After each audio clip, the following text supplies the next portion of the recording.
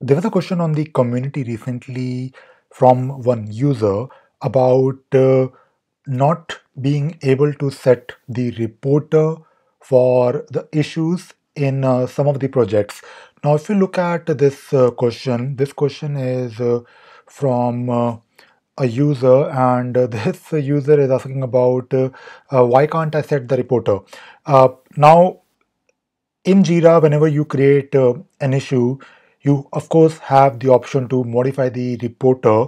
You have, of course, this field called the reporter where you can simply change it to someone else. But this user is trying to do the same thing, maybe trying to create an issue using REST API.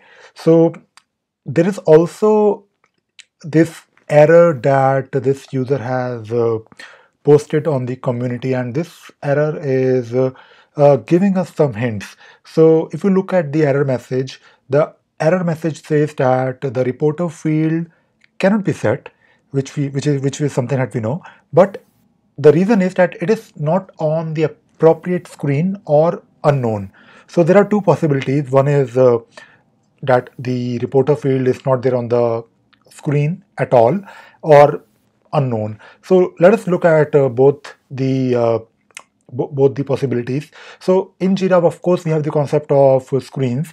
We have screens that will help you in raising a ticket or modifying the ticket, or maybe whenever you're looking at the issue itself. So these screens will have different fields that you can modify. So if you look at one of the screen that I have in my instance of Jira, so this is the screen and all the fields that are present on that particular screen. We do have the reporter field. So you can of course take a look at this screen, or the screen which is applicable to that particular project where this user is not being able to not able to use or update the reporter field. So this is problem number, this is like one possibility. The other possibility could be with the permissions. So if you look at the project permissions, there is a permission called as modify reporter. So if you're trying to let us say modify the reporter field, you need to have the permission to basically do that. And usually this permission is given to the project role administrators.